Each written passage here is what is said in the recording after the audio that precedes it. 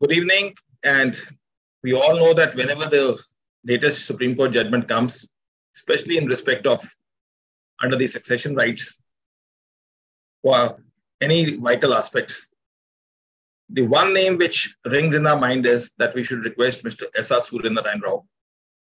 And he has always been kind enough, and in fact, we discuss in the office the grasp of Mr. Rao to understand the subject, also voluminous the judgment will be. He readily and willingly normally accepts to share his knowledge within the first week of that judgment. Taking cue from the latest Supreme Court judgment, on behalf of Beyond Law CLC, we had requested Mr. S.R. Suryanarayan Rao to share his legal perspectives and what does that judgment of the Honorable Supreme Court lay down in succession rights of Hindu children from void and voidable marriage. Being a Sunday, we know that everybody would like to move around, but at the same time, Mr. Rao attracts everyone for his knowledge sharing. Over to you, sir, and we are indebted for accepting our invite. Thank you very much, Mr. Chatrat. Good evening, everybody. We are here today to find out the succession rights of children born out of void or voidable marriages. See, in order to understand the succession rights of these children, normally called illegitimate children, we should first understand what is a legitimate marriage and what is not a legitimate marriage. In fact, for that purpose, a few sections of the Hindu Marriage Act will have got to be carefully scrutinized, along with a few provisions of the Succession Act in order to correctly understand the import of the latest judgment of the Supreme Court. First, we'll look into Section 5 of the Hindu Succession Act. Section 5 of the Hindu Succession Act lays down the conditions for a valid Hindu marriage.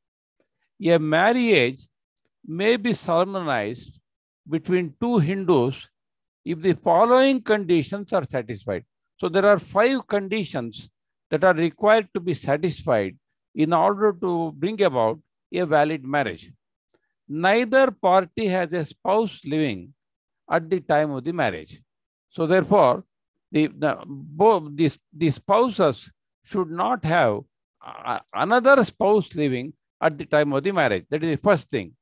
The second thing is, at the time of the marriage, neither party is incapable of giving a valid consent to it in consequence of unsoundness of mind, or though capable of giving a valid consent, has been suffering from mental disorder of such a kind or to such an extent as to be unfit for marriage and procreation of children, or has been subject to recurrent attacks of insanity. This is number 2.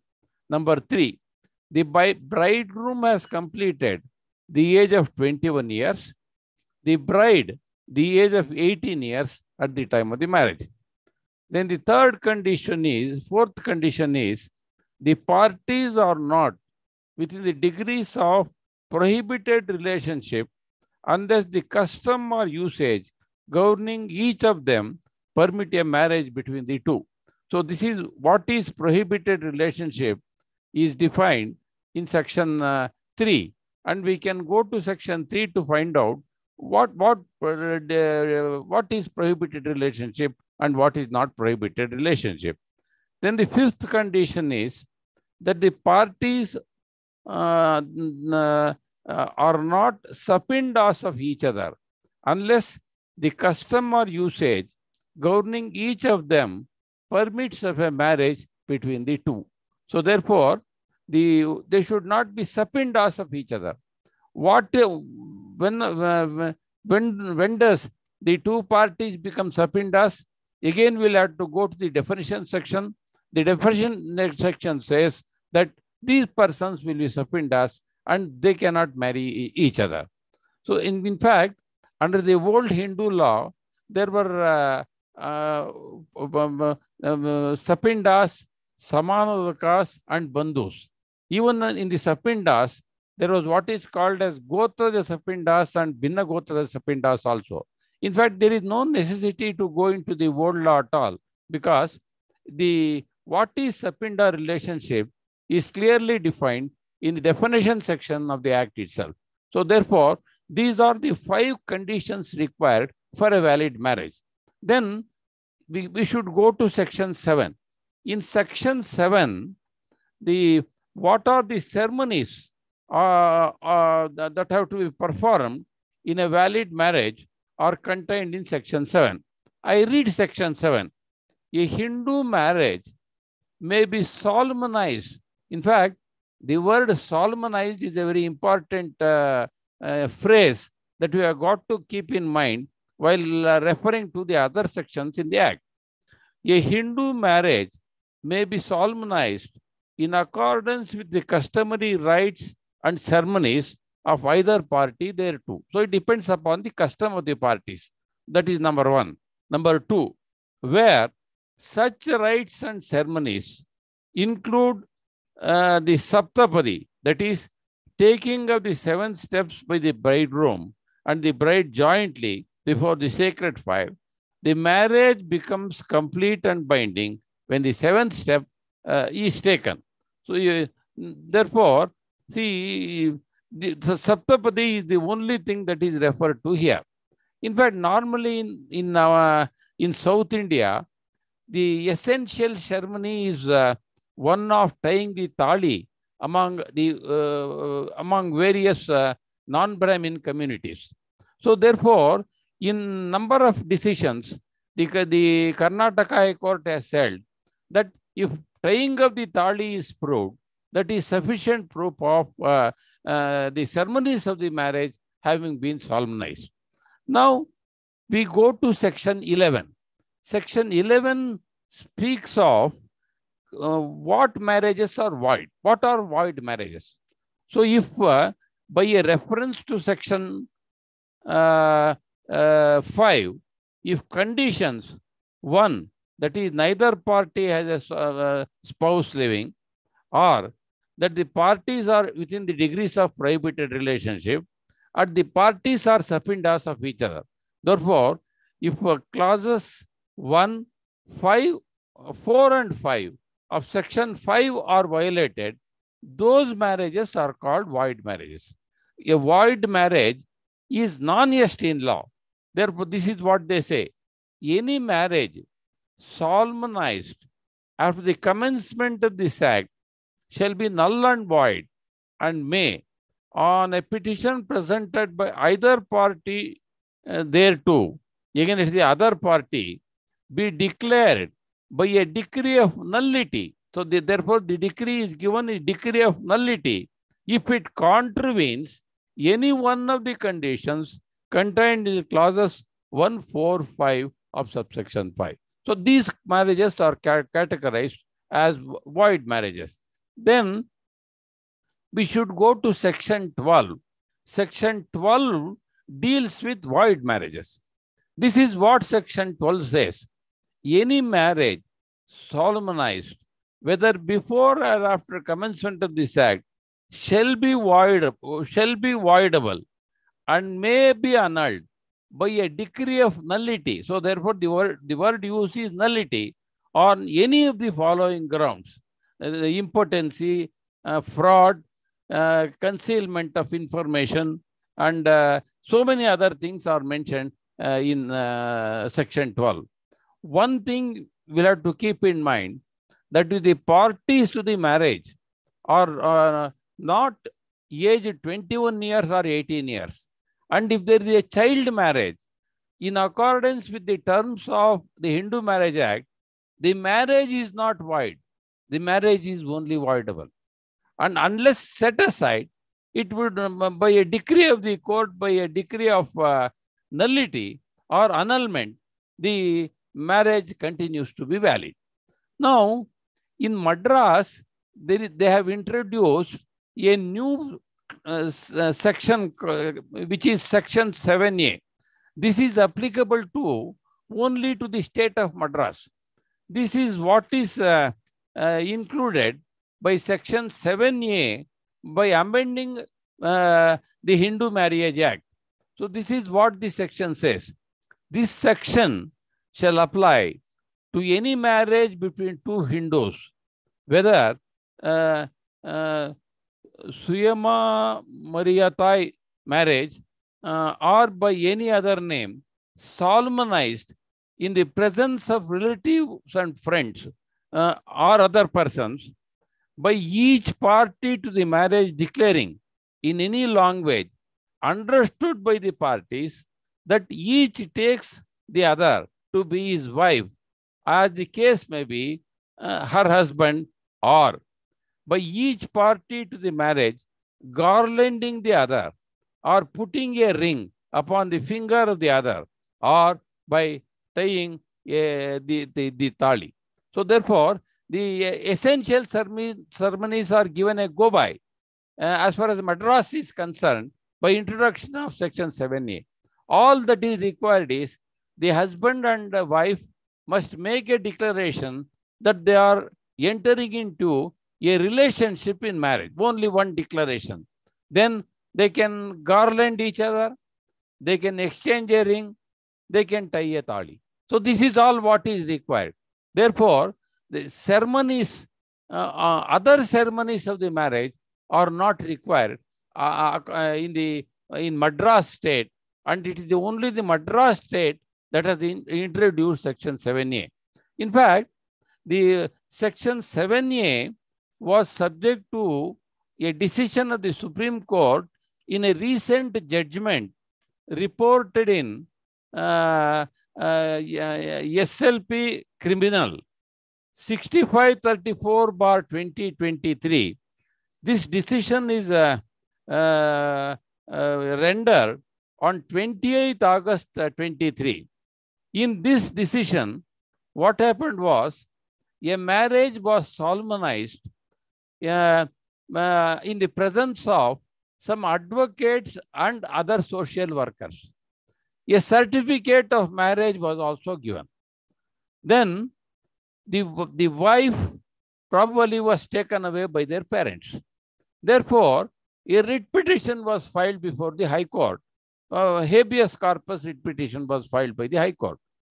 The High Court said that mere declaration is not sufficient. It should be made publicly. If a public declaration is not made in the presence of a few people, mere declaration in the advocate's office in the presence of few persons and a certificate is given by the advocate would not be sufficient compliance under Section 7A of the Hindu Marriage Act as in force in Madras state. So therefore, the High Court refused to grant any relief to the parties. The matter went up in appeal before the Supreme Court. In fact, the Supreme Court said that it is not necessary that there should be a marriage with a few persons in public, and a declaration should be made before them. In fact, this is what the court has said in para 8 of the judgment. The view expressed by the Madras High Court in so and so, in the opinion of this court, is erroneous. It is premised on the assumption that every marriage requires a public solemnization or declaration. In the opinion of this court, such a view is simplistic because often due to parental pressure among kinship groups or caste or community institutions, couples intending to enter into a matrimony may not be able to, for the reason of such opposition, fold or give such a public declaration.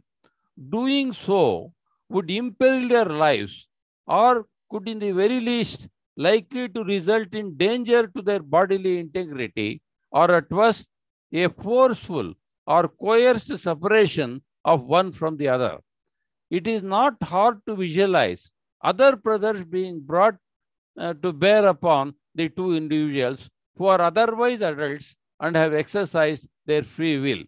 To superimpose the condition of public declaration, which is absent in section 7A, in the opinion of the court, is not only narrowing the wide import of the statute, but also would be violative of the rights under Article 21 of the Constitution of India.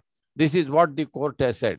In fact, there are reports, because this was a case where a marriage had taken place before in an advocate's office, there were paper reports to say that marriages could be conducted in an advocate's office also, and the advocates also can give certificate of marriage as far as Madras is concerned.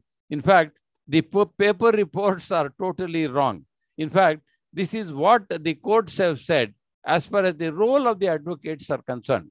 In paragraph 9 of the judgment, this is what the Supreme Court has said. The court also notices the observations made in the impugned order with respect to role of advocates. The concern voiced by the High Court are not entirely unfounded. Advocates or lawyers have many capacities, one being officers of the court. Therefore, this is what is important. Therefore, they should not, while acting as counsel or advocates, or their capacity as advocates, undertake or volunteer to solemnize marriages. That can well result in advocates' chambers or offices turning out to be matrimonial establishments, a consequence never intended or perhaps never contemplated by law. However, in their capacity as friends or relatives of the intending spouses, their role as witnesses cannot be ruled out. So therefore, this is what they said. So therefore, the paper reports in regard to this decision are totally incorrect, and it is not as if marriages can be performed in the chambers of advocates. If they are related to the parties, they could be witnesses to the marriage, that's all, and nothing more than that. This is what the Supreme Court has said. So that is with regard to the ceremonies of the marriage as far as Madras is concerned. Then the next most important decision is their succession rights. For purpose of succession rights, we should go to section 16 of the Hindu Marriage Act. In fact, I would make a reference to section 16. Section 16 of the Hindu Marriage Act. In fact, this section 16 of the Hindu Marriage Act, as it originally stood, there were a provision which said that where a marriage is declared void under section 11 by a competent court, or where a marriage is annulled in respect of a voidable marriage under section 12, then the children born out of such marriage would be on par with legitimate children, and they would succeed to the property of their parents only. This was what was contained in section 16 as it stood earlier. In the year 1976, this 16 was amended, and now the section 16 says that legitimacy of children of void and voidable marriages, notwithstanding that the marriage is null and void under section 11. In fact, reference to a decree of the court is taken away now.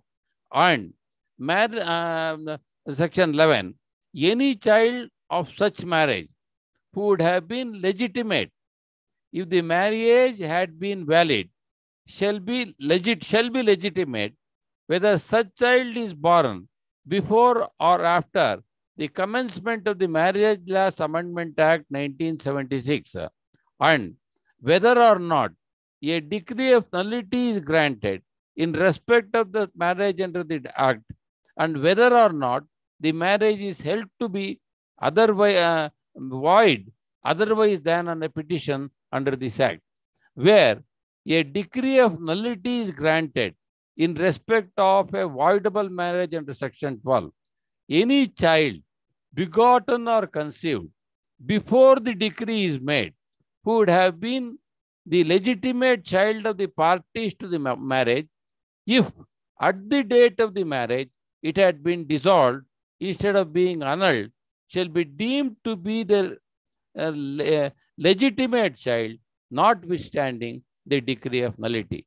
Then nothing contained in subsection 1 or subsection 2 shall be construed as conferring upon the child of the marriage, which is null and void, or which is annulled by a decree of nullity under Section 12, any rights in or to the property of any person other than the parents. What is they would not be entitled to any property on succession other than their parents. That is the emphasis.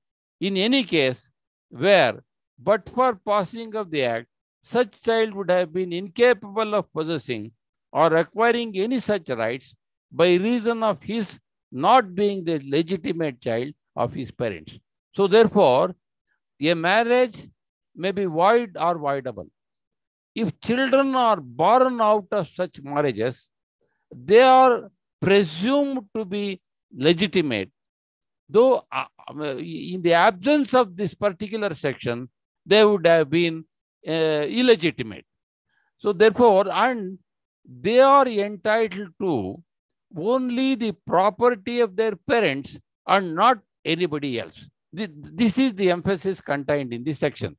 In fact, the old section, which contained a reference to a decree of nullity or a decree of annulment of the marriage by a court, is deleted in the amended portion, in the amended section, only because the section as it stood earlier was held to be unconstitutional as violative of Article 14 of the Constitution of India.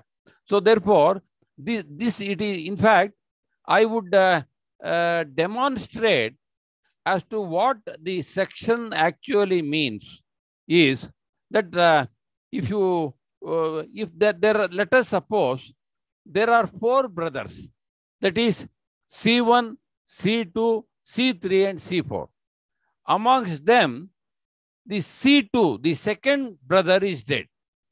Let us suppose he has 2 wives, one wife, and he has taken a second wife during the lifetime of the first wife. So therefore, naturally, the second marriage is a void marriage.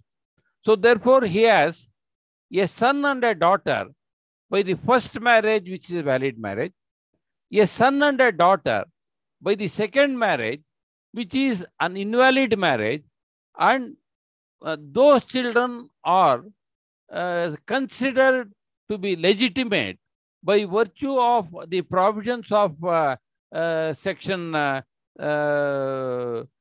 16 of the Hindu Marriage Act.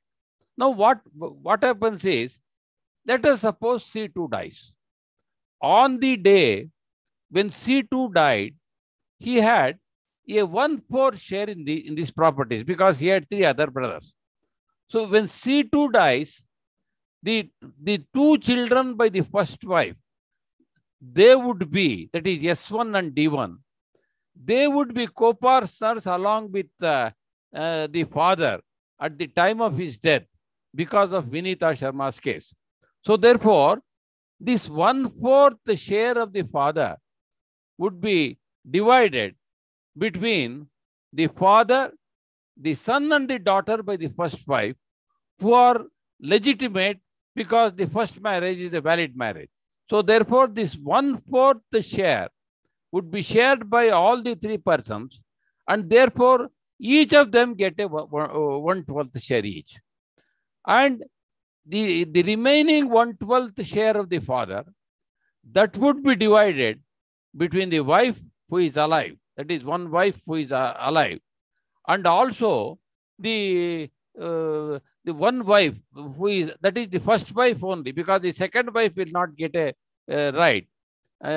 If there are two wives, both the wives take the share together.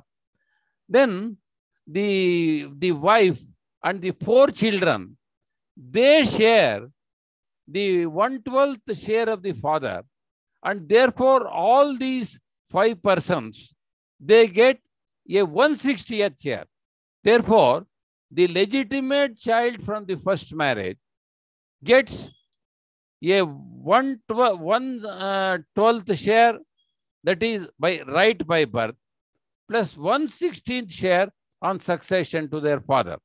So that, and the illegitimate children by the first wife, they get 1/60th share only, because they don't take the share of share in the joint family properties as co-partners.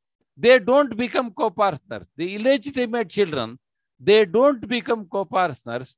They only take the property on succession to the father.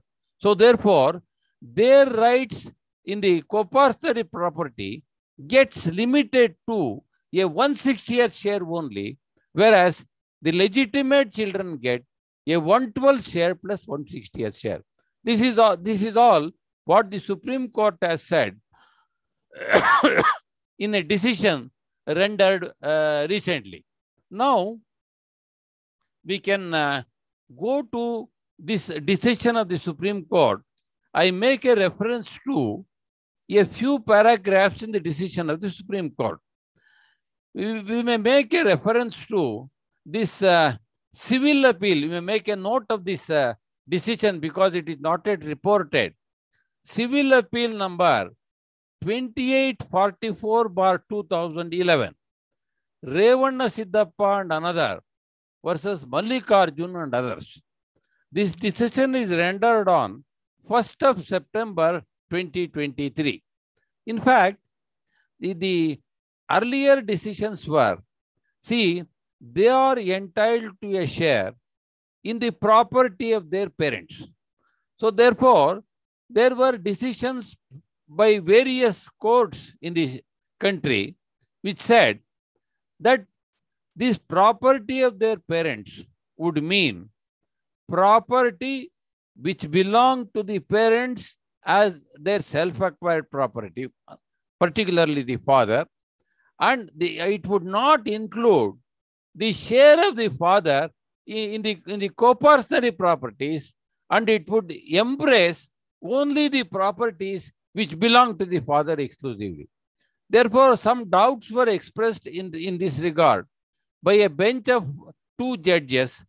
The matter was referred to a 3-member bench, and the leading decision in this case was rendered by Justice Y.V. Chandrachud. Now, I would like to make a reference to few paragraphs in this judgment. In fact, the question involved in this judgment is clearly spelled out in a few paragraphs of the judgment, which I would read for your consideration. Then, what section 16(3) of the Hindu Marriage Act actually means is set out in paragraph 16 of the judgment. Subsection 3 of section 16 commences with a non-obstantive provision contained in subsection 1 and subsection 2.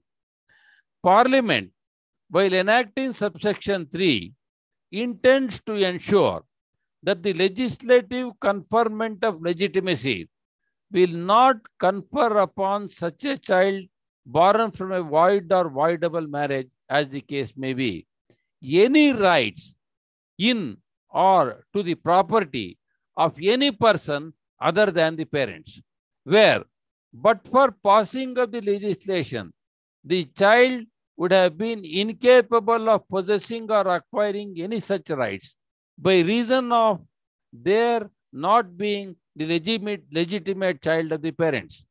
There are two crucial expressions in subsection 3. The first is any right in or to the property of any person other than the parents. The second is where, but for the passing of this act, such child would have been incapable of possessing or acquiring any such rights by reason of his not being the legitimate child of the parents. Subsection 3, in other words, circumscribes the consequence of the legislative protection of the legitimacy of the child in relation to the conferment of rights in the property. In fact, subsequently, after a few lines, but the provision equally indicates that the conferment of legitimacy will not operate to confer rights in or to the property of persons who are not the parents of the child. So therefore, they don't get anything from any person other than their parents by succession. Then, what was the issue involved in this case is put in paragraph 17 of the judgment. The reference essentially raises the following issue. Whether a child who is conferred with legitimacy, the child would have been otherwise illegitimate. The legislature confers legitimacy to such children. A child who is conferred with legislative legitimacy under section 16.1 or 16.2 is by reason of section 16.3 entitled to ancestral or co-personal property of the parents, or is the child merely entitled to the self-earned bar separate property of the parents? The question that arises before us first, whether the legislative intent is to confer legitimacy on a child covered by section 16 in a manner that makes them co-partners and thus entitled to initiate or get a share in the partition, actual or notional. Second, at what point does a specific property transition into becoming the property of the parent? For it is solely within such property that children endowed with legitimacy would be entitled in accordance with section 16.3. So therefore, this was the question before the court, and the court, after having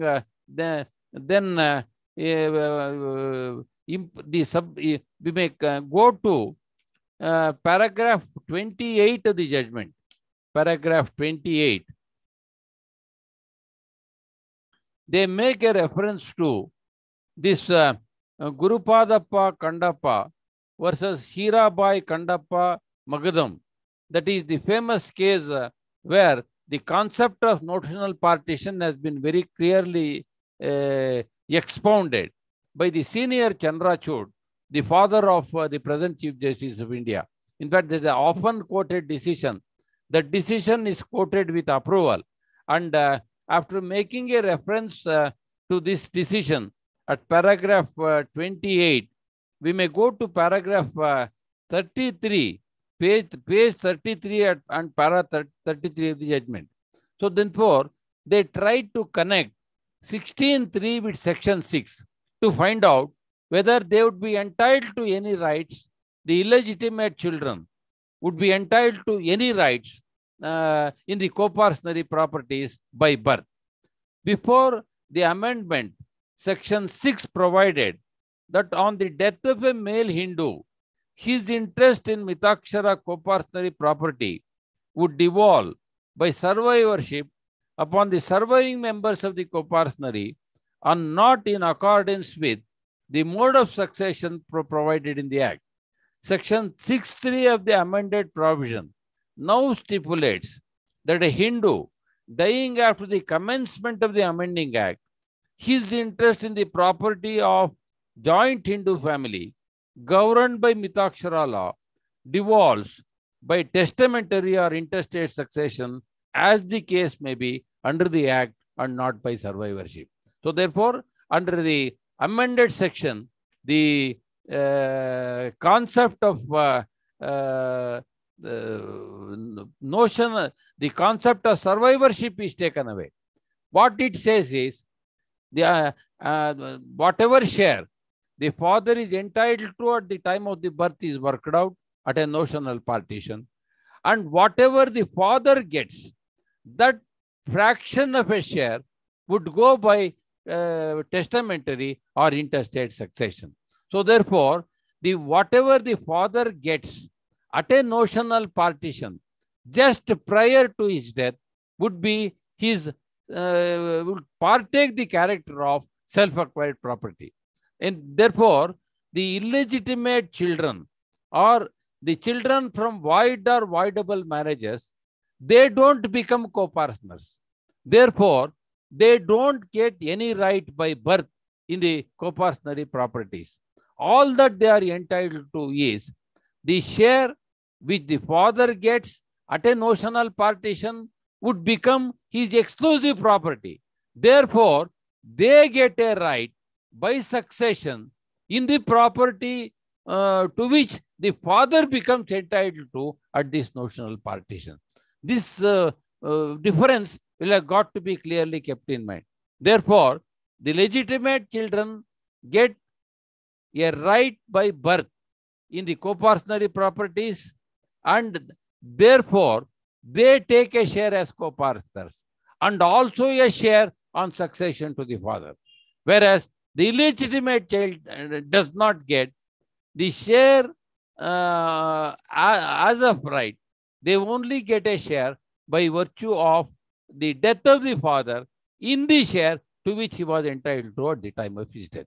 So therefore, see, the concept of obstructed heritage and unobstructed heritage will have got to be kept in mind. The legitimate children would be entitled to these properties both by obstructed heritage and also by unobstructed heritage. Whereas the children by the void or voidable marriages, they get a property by obstructed heritage only and not unobstructed heritage. Suppose the father wants to deprive the children, illegitimate children, of any share in the co-partnership properties or his self-acquired properties, he can certainly do it by executing a will.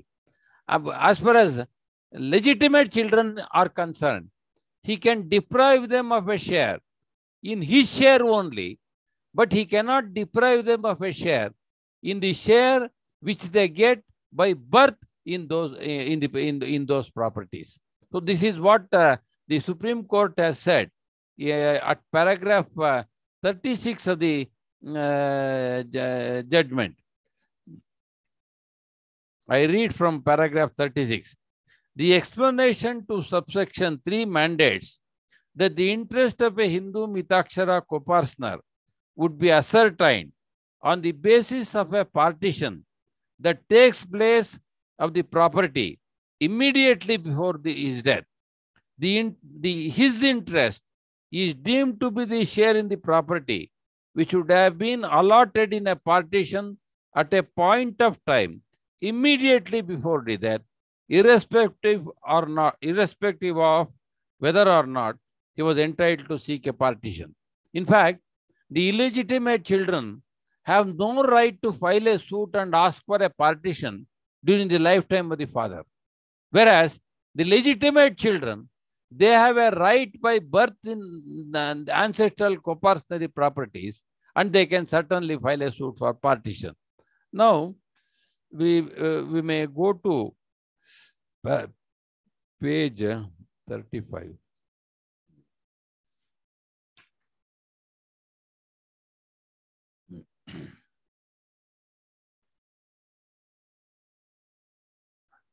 See, what is the property of the parents is discussed at paragraph 42 of the judgment.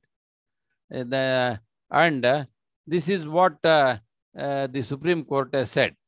When a Hindu dies after the commencement of the Amending Act 2005, his interest in the property of the joint family governed by Mitakshara law has to devolve by testamentary or intestate succession and not by survivorship as stipulated in subsection 3 of section 6.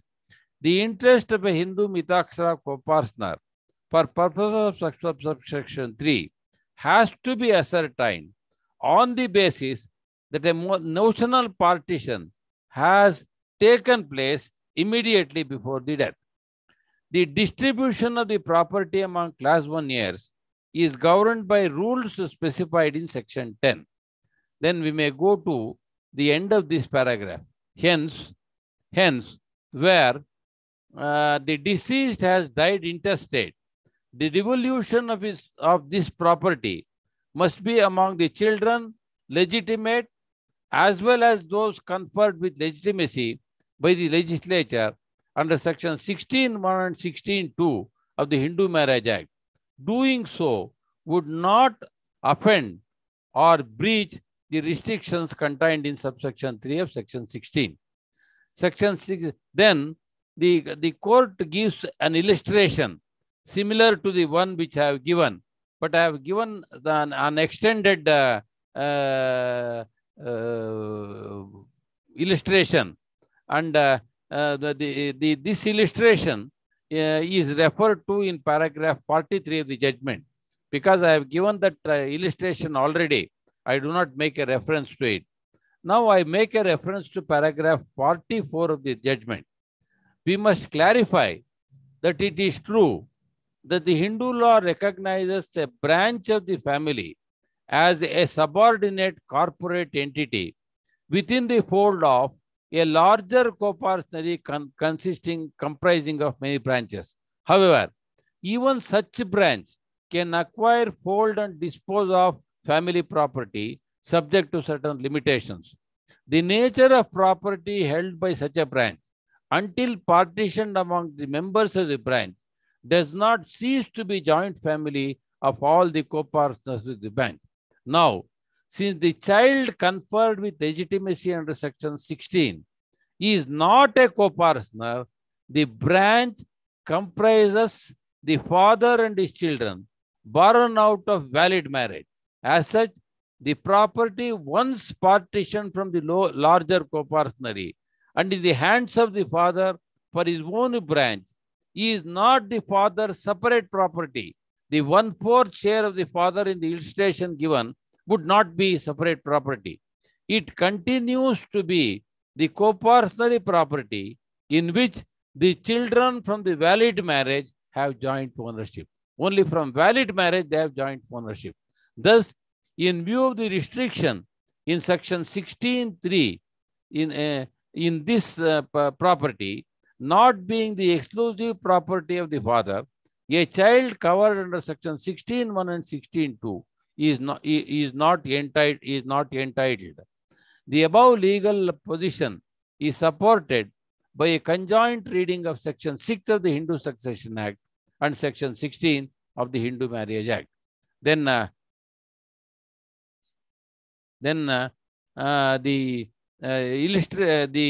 law is further explained in paragraph 45.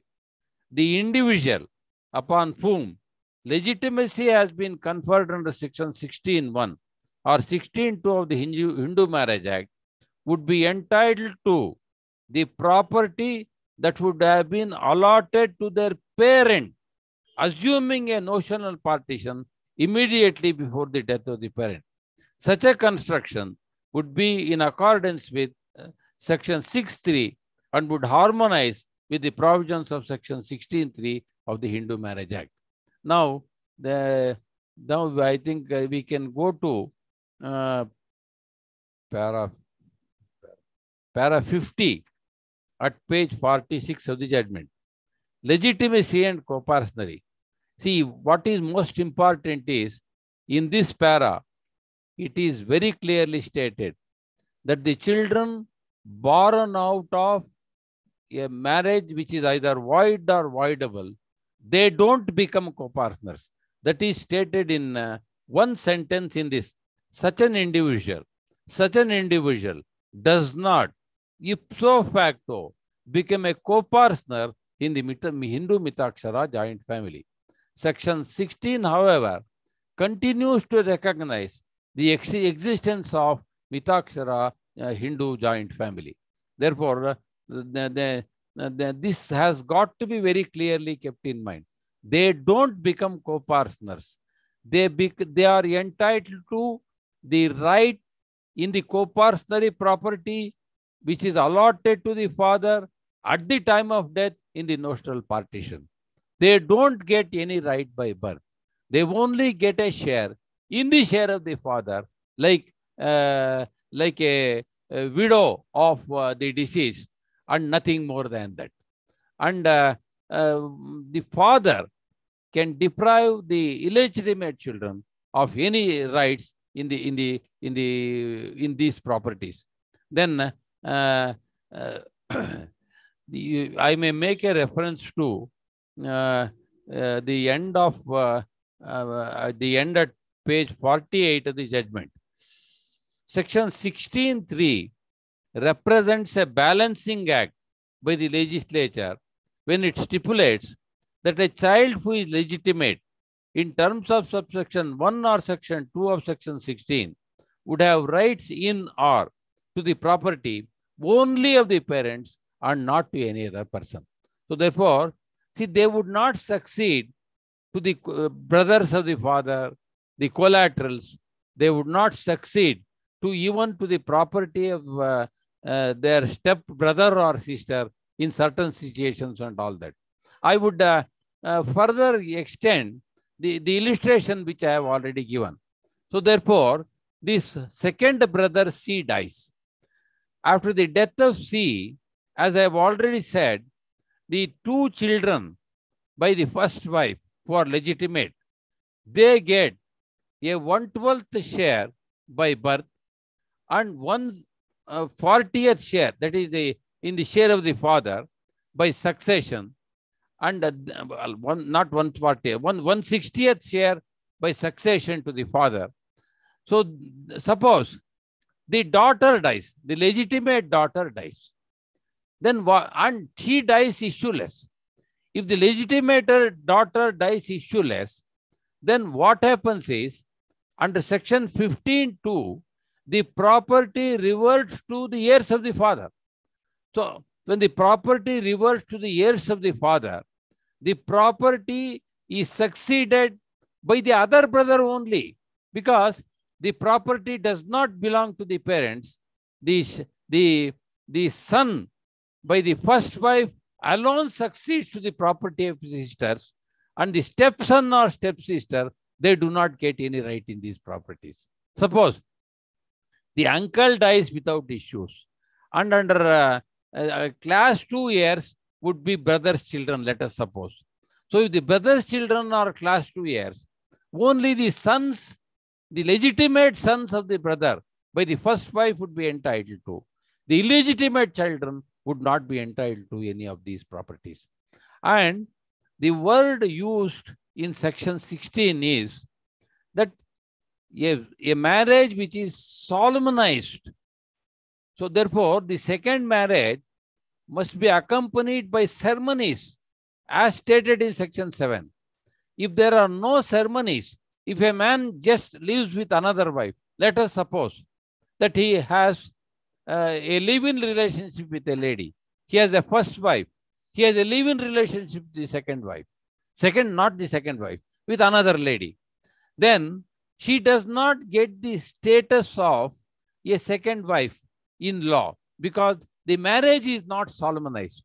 Therefore, the children of even if both of them are Hindus, if there is a live-in relationship between them, the children of this live-in relationship of these two Hindus, they do not become legitimate in accordance with section 16(3), because section 16 refers to marriages solemnized and not otherwise.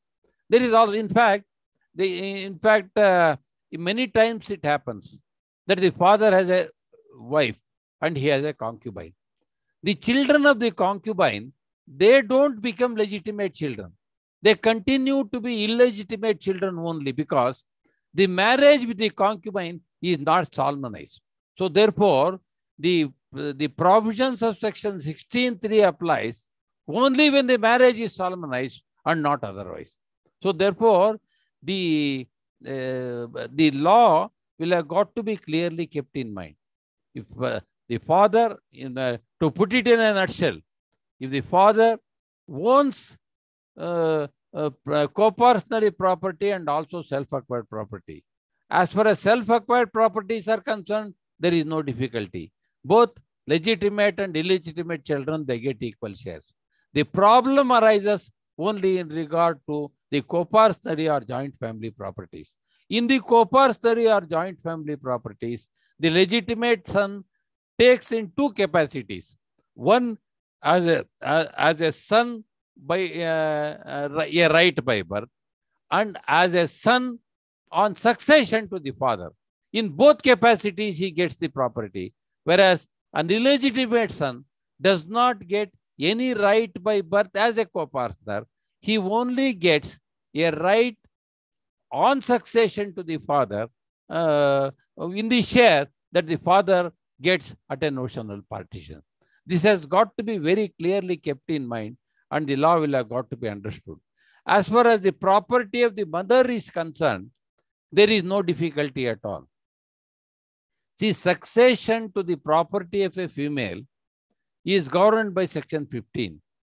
If she dies under section 15(1), the property goes to the son, daughter, and the husband, and the husband. So therefore, the word son or daughter, it does not include a stepson or a stepdaughter. Therefore, if the first wife dies, the property goes only to the children of the first wife. If the second wife dies, the property goes only to the children of the second wife. So therefore, the stepchildren do not inherit the property of the stepmother. And this fact also will have got to be clearly kept in mind. So therefore, I have just tried to explain the two decisions of the Supreme Court, one under section 7A of the Tamil Nadu Amendment to section 7 of the Hindu Marriage Act, and the latest decision of the Supreme Court in Revanna Siddhappa's case. Therefore, I only hope that I have made myself clear. And if you have any questions, you can ask me, and I will try to reply the questions that may be asked. Always clear. It is only that you have made the people clearer. Yes, sir. Sir, one of the question is it prospective or retrospective according to you? See, the law, if the death of the father takes place after the advent of the Hindu Marriage Act, then for all such cases, section 16(3) applies. And therefore, the law laid down by the Supreme Court also applies. So therefore, that death must take place after the Hindu Marriage Act. Then only these provisions would apply and not otherwise. Then this is by Anand. When a marriage is void, does it make any difference if it was solemnized or not solemnized? See, by reading section, in fact, at the cost of repetition, I would make a reference to section 16 again, wherein the word used in section 16 is this.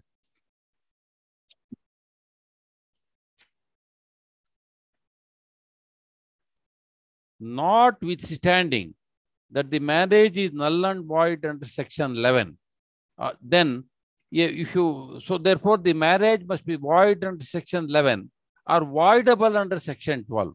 In both section 11 and section 12, the reference is to the marriage, any marriage solemnized after the commencement of this act. Those are the opening words of section 11. In voidable marriage is any marriage solemnized, whether before or after the commencement of the act. So therefore, for application of section 11 or 12, there must the ceremonies of the marriage must be there. The marriage must be solemnized. Then only either it would be a void or voidable marriage. Any other, if there are no ceremonies at all, there is no marriage at all.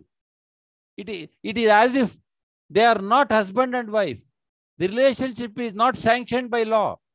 They, by virtue of Article 21, they might not have committed any offense, but their marriage is not recognized, and they would not be entitled to succeed either under 6 or under Section 15 of the Hindu Succession Act.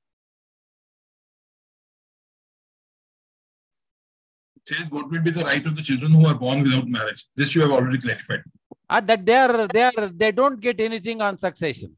In fact, if the father wants or if the mother wants, anyway, mother's property will go. There is no problem. As far as the father's property is concerned, if he wants, he can give it by will or by a gift. But by succession, the children will not get anything. And what about in certain cases, especially in the service side, they say that the divorce was by a customary divorce, whether the children of the second wife, but there's no proof that there's a marriage, living relationship, whether that they would get the pension or other benefits? See, we are dealing with the question of succession. See, and the word used is property of the parents. If the pensionary benefits become the property of the father, then they would be entitled to a share. If it does not become the property of the father, they would not be entitled to a share.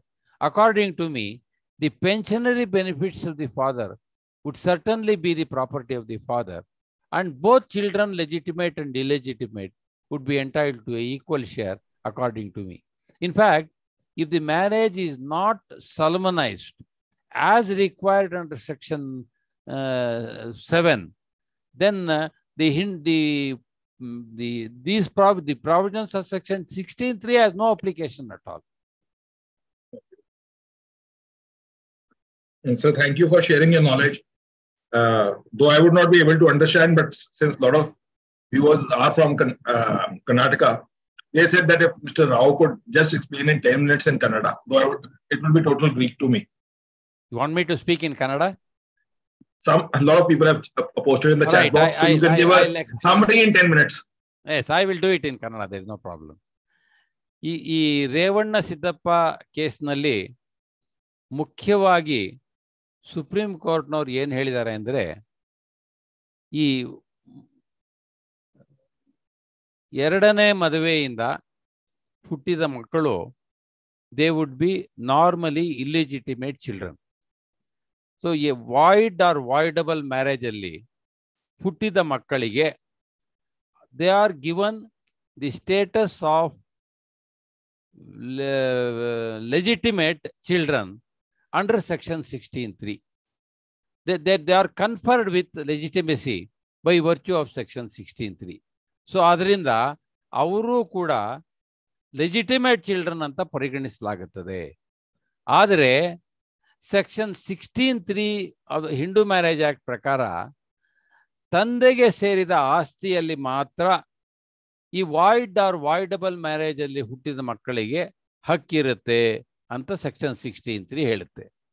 ಆದ್ರಿಂದ supreme court ಏನು ಹೇಳಿದ್ದಾರೆ ಅಂದರೆ, ಈ ಇಬ್ಬರು ಮಕ್ಕಳು, ಈ ಮಕ್ಕಳು ಯಾರು ಎರಡನೇ ಮದುವೆಯಿಂದ ಅಥವಾ ವಾಯ್ಡಬಲ್ ಮ್ಯಾರೇಜ್ ಇಂದ ಹುಟ್ಟಿರ್ತಾರೆ, ಅವರಿಗೆ ಅವರು ಕೋಪಾರ್ಸ್ನರ್ಸ್ ಆಗೋದಿಲ್ಲ. ಮಿತಾಕ್ಷರ ಜಾಯಿಂಟ್ ಫ್ಯಾಮಿಲಿಯಲ್ಲಿ ಅವರಿಗೆ ತಂದೆ ಭಾಗ ಏನ್ ಬರುತ್ತೋ ಆ ಭಾಗದಲ್ಲಿ ಬರ್ತಕ್ಕಂಥ ಆಸ್ತಿಯಲ್ಲಿ ಮಾತ್ರ ಭಾಗ ಬರುತ್ತೆ.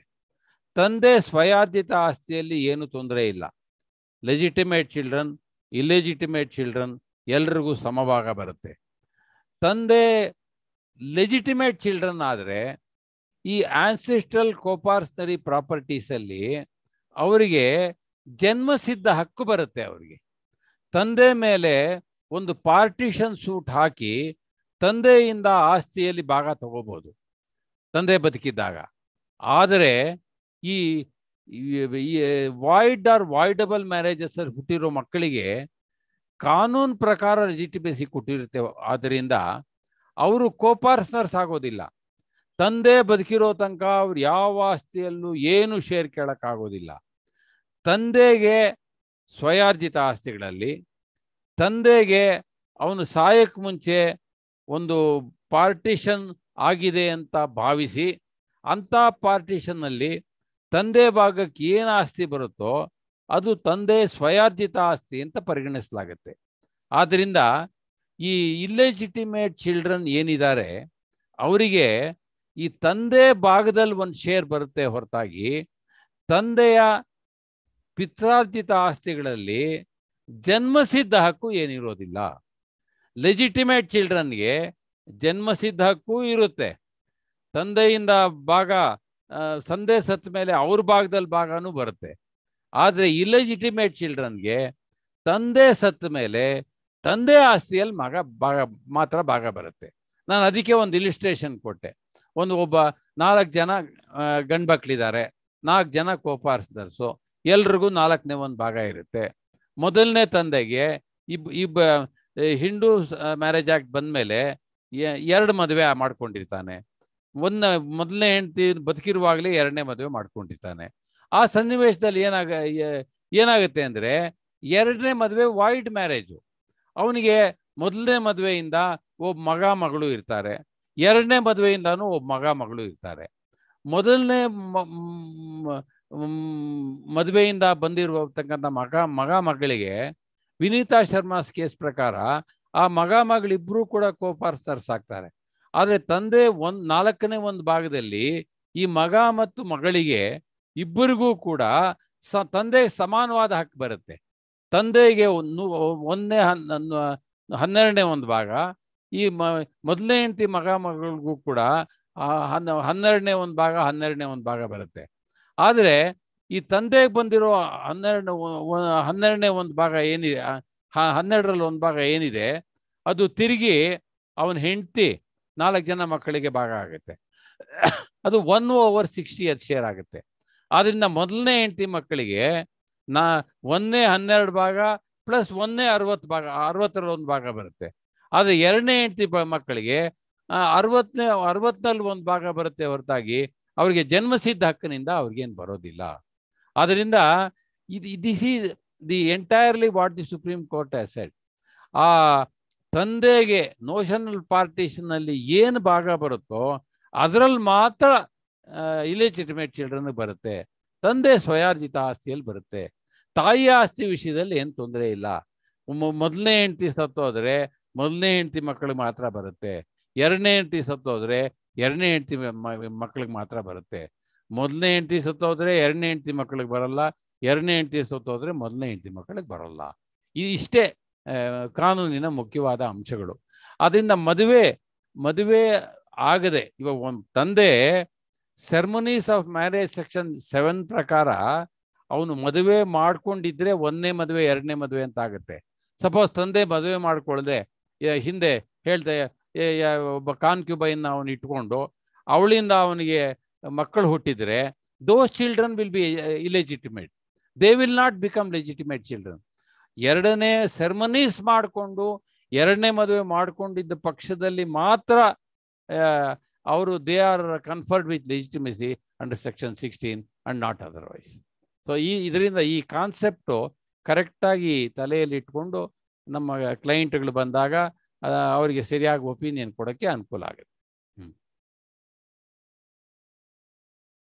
Sir, Yes, sir. Fine. This is, I don't know, one has posted. Can you please continue the session to next Sunday on another topic, sir? Your explanation on topic. I will ask Meeta Bali that you should share the topic which we can request sir to share. Sir is always willing. I'll consider and give you a next date somewhere by the end of the month. One yes, more sir. Topic I'll take. There's no problem. Yes, sir. Huh? So one question, last question we are taking. This is from the YouTube. A daughter filed a petition suit against her living father and 2 living brothers for 1/4 property. Father got 32 acres as his share after his father died. Will the daughter also get the share? See, if the property is co-personary property, and if the suit is filed subsequent to the 2005 amendment, the daughter would get a share as a co-partner. If there are father and two sons, 1/3 share each she gets. And in the father's share also, it is again shared. And that goes to his wife and also two children. So therefore, the daughter also gets in two capacities. If there is no question of illegitimacy is involved, the daughter and the son both are on par with each other, and the daughter also gets an equal share with the son in such a situation. Yeah. Thank you, sir, for sharing your knowledge. And like any other audience, we will also wait for the topic from you. Thank you, everyone, for joining us. And thank you to sir for your indomitable spirit to keep on sharing the knowledge with us. Thank you.